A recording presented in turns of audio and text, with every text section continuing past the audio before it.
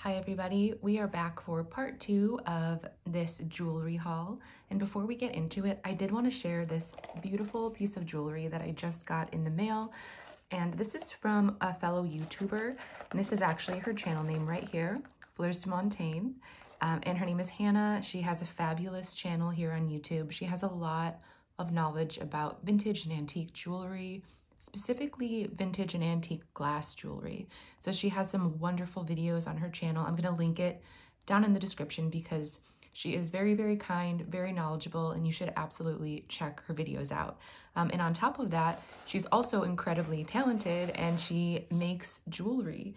So she upcycles pieces of vintage and antique jewelry. If you're a jewelry collector and you buy things in lots, you know that you find damaged pieces that have really good parts and elements, and I love that she takes those pieces and makes something new and beautiful with them.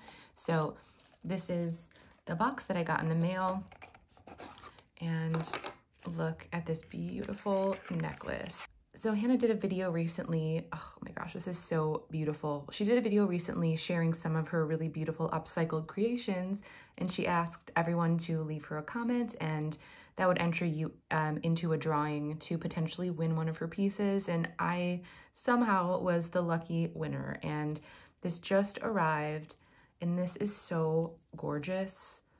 Oh my gosh. So these are all vintage elements. So look at this beautiful butterfly here with these beautiful rhinestones and these glass pieces. Oh, this is gorgeous. Look at how beautiful. And so she hand wired all of these pieces together. This is gorgeous. She even has her own hang tag, which I love. That's just a beautiful little touch to the piece. So thank you so much, Hannah. This is absolutely gorgeous. I'm going to treasure this. I'm actually going out tonight and I think I'm going to wear this. So if I do, I'll share a picture with you, but this is so, so beautiful. If you like vintage and antique pieces and upcycled jewelry, definitely check her out. I think she has an Etsy shop as well. So I'm going to link her channel down in the description. Thank you so much. This is absolutely beautiful. I love it. So I did share, we're going to move on to the bracelet tray now, and I did share this Bakelite bracelet with you on my last video, and I mentioned that I thought that this piece came off of this, but now that I was looking up images of this bracelet, and I only see it with these 5 charms, so I don't know, it looks to me like this could be a part of this bracelet, but it might not. I do think this is Bakelite though, so I just thought I would mention that.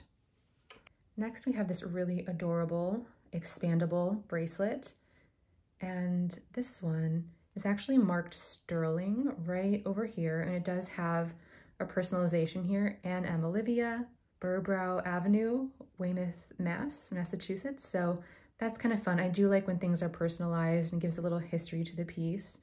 So this is a sterling silver piece. I think the sterling is just this front piece and maybe not the expandable bracelet. I'm gonna have to test it. Overhand Pittman and Keeler, I think that says. So yeah, just a really sweet heart engraved with these little blue, they look to be aquamarine color rhinestones with this sterling bar. Adorable. I do like these expansion style bracelets.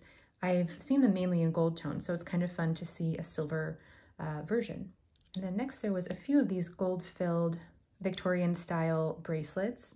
I have a few of these in my collection already. I really like the style of this one. This is one I've never seen before. You have these sort of rectangular pieces that are in more of a rose gold color or copper color. It does have a clasp there as well as a safety chain. Let's see if this one is marked anywhere. I don't think so. So this one does not appear to be marked anywhere, but really, really cool. I think this one is gold filled. And I believe that all 4 of these are gold filled. This one has personalization on it. Betty, but there's an E at the end. I've never seen that spelling. Betty with an E. Yeah, and this one is marked gold filled. It's gonna be really hard to pick it up on camera. 1/20th 12 karat gold filled. They do show some wear, especially to the back side of the bracelet, that would have been you know, the bottom part of your wrist that would have been hitting surfaces, but they're still really beautiful. And I know people do like to collect these types of bracelets. And then we have this really interesting snake bangle. In the photos, I thought that this was a gold tone metal, but when I opened up the lot, it's actually a plastic. I think this is celluloid maybe, but it's so interesting. We've got this paint on the outside here. We have our little snake head with the gold paint and green eyes. How interesting. I've never seen anything quite like this. I've seen these done in gold and like a gold filled style, but never done in this celluloid version. I thought that was so interesting. So cool. No idea of the era or time period that something like this would have been made, but he's really cool. And now these pieces clearly went together. We've got these really beautiful glass cabochon stones in these sort of jewel tone colors. Really, really cool. And this cuff bracelet here is a silver tone metal. I don't see any maker's marks on either of these pieces, and I think that they're just like a pot metal, but they're really interesting. This might be something worth Google lensing and seeing if anything pops up. I've never seen these pieces before, but very, very interesting little set. Then we have another expansion bracelet with this really pretty mother of pearl center heart. Again, probably gold filled or gold tone. This one's actually in pretty nice condition. Next, we have this really beautiful gold tone bracelet with these blue, almost pyramid, like a rounded pyramid cut if you see how high those sit up. Beautiful blue color. I'm assuming glass. And then this metal, I don't see a marking anywhere. It does look suspiciously like gold, but seeing as there's no markings anywhere, it's probably just a gold tone. I certainly will test it, but could be a gold plated piece or gold filled as well. But typically that is marked too. So I'm not sure, but really beautiful. I love the glass in this piece. So pretty. And here's another really interesting one. So we have some blue faceted stones, which I'm assuming again are glass, and then some beautiful carved cameos, and these are shell. It could be stone. It could be some sort of hard stone. It's either like an agate or a shell. I'm not sure actually now that I'm looking at it, but they are a carved cameo on this sort of filigree wire worked metal, which I don't know that if this is sterling or if it is just a silver tone metal.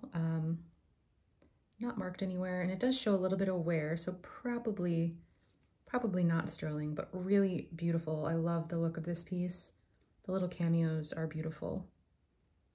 Then here is a gold tone and pearl, almost like a panel or link style bracelet with 3 rows of really beautiful faux pearls. Here's what the back of this looks like, just gold tone. But I think the look of this is really, really nice. This would look beautiful stacked with some other gold bracelets. Really pretty. Here we have some gorgeous light blue glass, square and round, really beautiful cabochon stones. You can see it has this book chain style link. And the clasp here is a fold over. Really beautiful. Then next we have this bracelet, again, some really beautiful pieces of glass, kind of this orange coral color with these beautiful stripes meant to simulate genuine stone. We have some faux pearls. So nice. Show what the back looks like. Again, we have that book chain style construction, fold over clasp, no markings. That's a nice statement bracelet, I think. Really, really nice. I actually think these two look quite cool together. So we have this carved cameo ring in that beautiful silver tone filigree metal setting. Definitely needs to be cleaned up a little bit. And there is a marking on here, but I believe it says 800. So I believe this is 800 silver with a beautiful carved cameo. And here we have a really large glass or amethyst stone ring on some silver tone metal. Also needs to be cleaned up. This is a chunky, very heavy ring. Would need to test the metal here. It doesn't look like sterling to me. It's got sort of like that grayish hint to it, but I'm not sure. So it will need to be tested. I'm popping in here quickly to say that I actually did test this metal and it is sterling. So this is a really heavy sterling ring.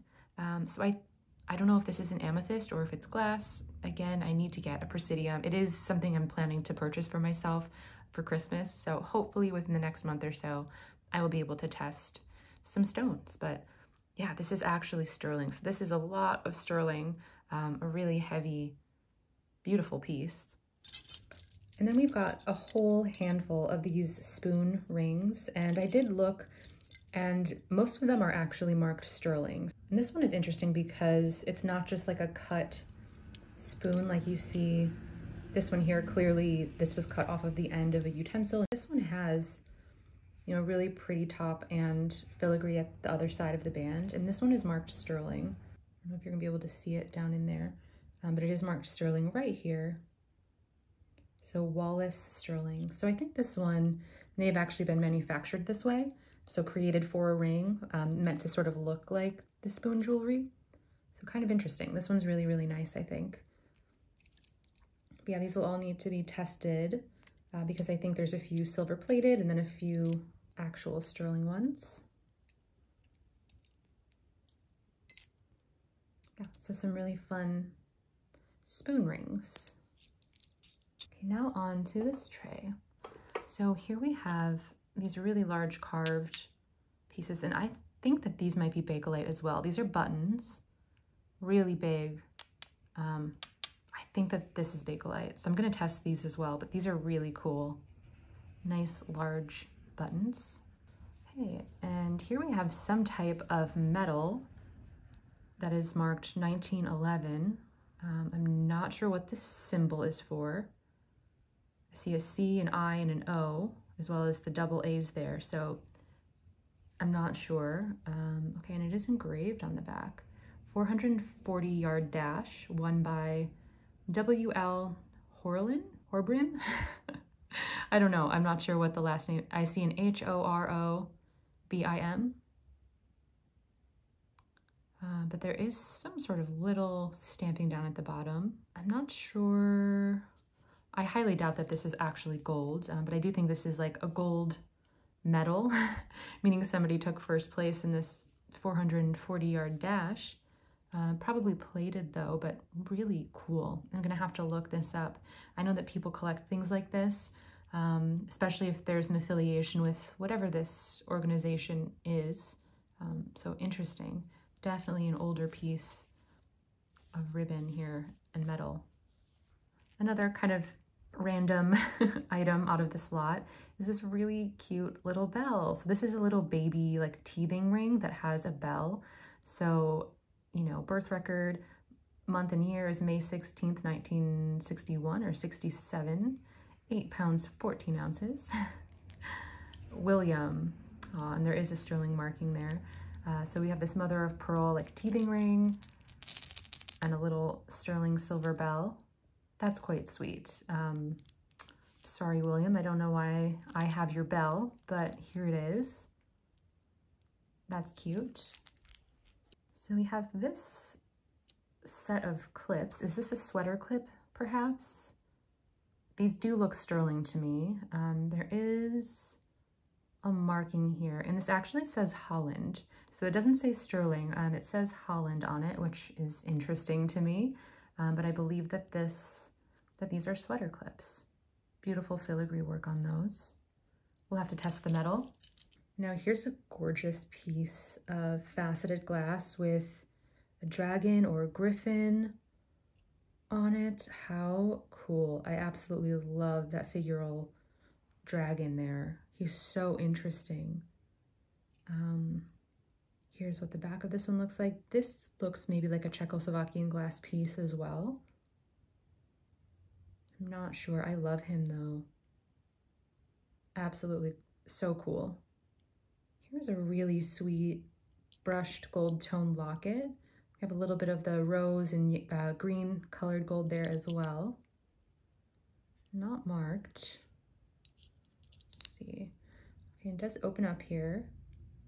I don't see any markings though for metal content or a maker, which is kind of interesting. So I'm gonna assume that this is like a gold plated or a gold filled piece, just because you would expect it to be marked. And I do see, you know, a little bit of wear in places that I wouldn't expect to see if this was, for instance, like a solid gold piece. But not sure, we'll still have to test it. It's a really pretty little pendant with a green stone. This is either glass or like a jade nephrite stone. Oh, and it is marked on the back. I believe that is for sterling. So we've got a sterling pendant, the beautiful green stone. I'm not sure if this chain is sterling. It doesn't really look it to me, but would need to be tested. People put pendants on all sorts of chains. This doesn't mean that this was its original chain, but that's a pretty pendant. Okay, now this necklace is absolutely stunning. This is so gorgeous. Here we have a beautiful sterling silver and marcasite necklace, and I do think we're missing a few marcasites. That happens with marcasite. These stones are pretty easily lost, but so it doesn't really bother me. I would still wear this.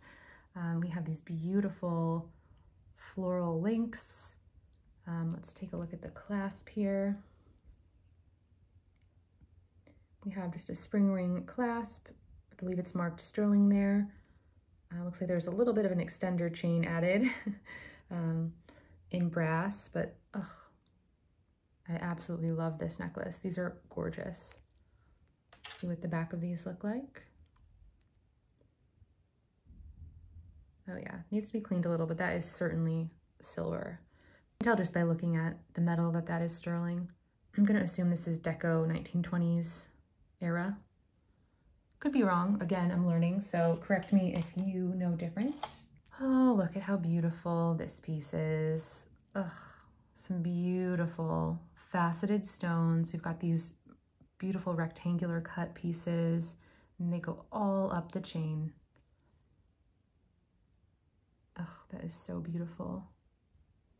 It looks like the clasp needs to be reattached, but it is actually marked sterling. It's going to be so hard to make it out right up at the top here. So this is sterling, these gorgeous prong set stones. And I shared a necklace very similar to this in a recent video, and some of you in the comments were really kind enough to suggest that it might be rock crystal in this pendant, and that could be true for these as well. I almost think that the round faceted stones might be rock crystal, but maybe not these. Just they have like a different color to them, which could just be the cut of the stone. I'm not sure.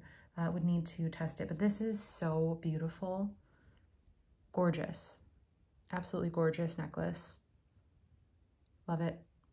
This one is really interesting. So we have these beautiful floral and leaf design pieces on this silver link chain. This one has a really strange clasp. It's like a button. It's like a snap button closure, which, I mean, that's nice. It's probably much easier to put on than a spring ring, but yeah, and I see some verdigris on the chain, so I'm not quite sure if that is silver or a silver tone metal. The little leaf pieces do look, there's really not much tarnish on them, so I'm gonna go ahead and say this is probably just silver tone. I will test it, of course, but really beautiful. I love the little floral and leaf elements on it. That's beautiful. Ugh, this one's beautiful as well. Beautiful red foil-backed rhinestones with some white rhinestones down. Ugh, look at that. That's gorgeous. I do think, yeah, we're missing a rhinestone there, and yeah, we're missing a few rhinestones. The white ones, though, which are a little bit easier to replace. Here is the chain, got a nice thick chain. Here is the clasp. I don't see a marking anywhere for sterling or anything, so I'm not quite sure. Here's what the back looks like.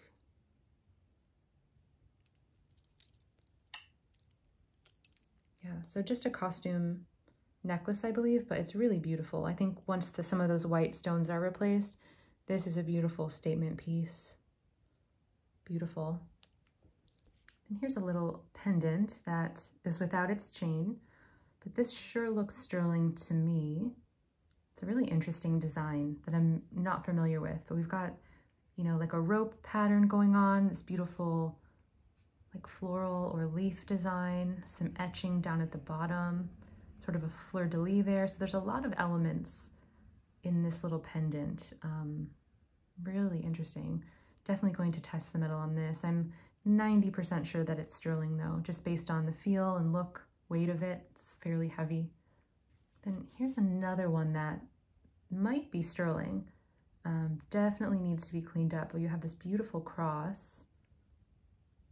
Here's the back. Don't see any markings on it. Yeah, not sure, definitely would have to test the metal there, but that's beautiful. It's a nice large cross. Ooh, beautiful, beautiful amethyst glass, I believe. Oh, this is gorgeous. So we have this cube. This is just one really long strand, by the way. I just have it doubled up here. These beautiful cube pieces with these gorgeous gold brass end caps. We have our round pieces and then some faceted glass as well. This is gorgeous. I do think it's glass versus actual amethyst, just especially these larger pieces. Yeah, those definitely look like glass to me. Beautiful. That's gorgeous. Here we have a dried flower set in glass. There is an etching. It does say 86 and some initials, I believe. So probably 1986, I'm gonna imagine. So I don't think this is necessarily an antique piece, but what do I know? It's really beautiful. I like these little glass encased pieces. I have a few butterfly wing type pieces like this. And this is just a really beautiful dried flower. Looks like a snowflake almost. It's very sweet. Okay, and then here we have another beautiful guilloche enamel piece. The black enamel surround definitely has seen better days, but that central piece looks really, really good actually. And this, I think this is a locket. Yep, let's try to open this up. Oh, yep, oh, and we do have photos. Yeah, so definitely like a gold filled that is wearing or gold plated. Some beautiful couples portraits there. I can't tell what date, maybe 60s, maybe earlier. I don't know, I'm kind of bad with that. You guys let me know if that looks earlier. Really cool, that's beautiful. This was loved, this was well loved. Definitely has a history to it. And here's a pair of earrings. These are cool. Hook style dangle earrings with this beautiful glass, some red rhinestones and some faux pearls. Missing one faux pearl, but that's probably an easy fix. Yeah, just like a brass tone metal. Pretty. And here we have a watch fob piece. There is some sort of name, probably the manufacturer name, but it looks to be gold filled maybe. And we probably would have had a fob piece that was attached to this here. Not sure. I'm gonna see if I can read this better with a loop. So this looks like it says SCHWEICH. So I'm gonna have to look that maker up. Probably a gold filled watch fob. This is pretty. So here we have a gold tone tassel style necklace. So there's no clasp, you just have this open-ended tassel piece with these really beautiful rectangular bar links. That's pretty, and that looks to be in really good condition actually. Here we have a monogram pendant. I'm trying to see if I can make out the letters. I see an H and I see an S. B, is it maybe BHS? Or BE? I don't know, these are always really hard for me to read. They usually spell out somebody's name. Not sure. I think this is just like a gold plated piece. I don't see any markings on it, but I'm gonna try to work out the name on this. If you guys can read it, let me know. Comment below and let me know what this says. They're kind of fun to try to work out, honestly. I am not sure. Okay, and these are the last few pieces in the lot. So We have this little silver tone filigree wired piece with a beautiful like fuchsia pink glass stone. We have these earrings, which look to be a carved coral, or it could be faux, could be resin, but little rosebud stud earrings. And then look how fun this little pillbox is, I guess. It does have a bail, so it could be worn as a pendant. And that opens up. And it's actually Avon. So not too old of a piece, but it's really cool. You have these glass stones. It's like a little treasure chest. I think it's a pillbox though. But so those were the last few pieces here in this lot. Let me know what you thought about these pieces. I think there were some absolutely incredible, incredible items in this. The Bakelite bracelet was the reason I purchased it. But these Art Nouveau pins over here, I absolutely love. The citrine one with the marcasites. That's so beautiful. I didn't even see that in the lot. You know, some of these necklaces over here are fantastic. I do like this little pin, and I'm excited to learn more about her. This little painted one.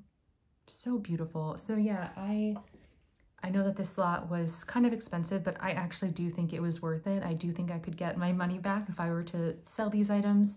And I'm really happy to add a lot of them to my collection.